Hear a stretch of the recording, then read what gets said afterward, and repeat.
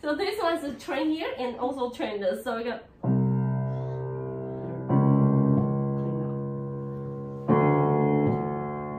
Focus on the blurry, then clean up. Blurry. Now what happens once you get familiar with the blurry and clean up?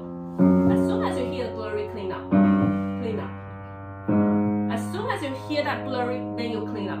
But you still need to hear that blurry. Yeah. As soon as you hear, for example, as soon as you hear clean up. Can you hear that? As soon as you hear the blurry, clean up. And I highly recommend you play with eyes closed so you can feel the sensation.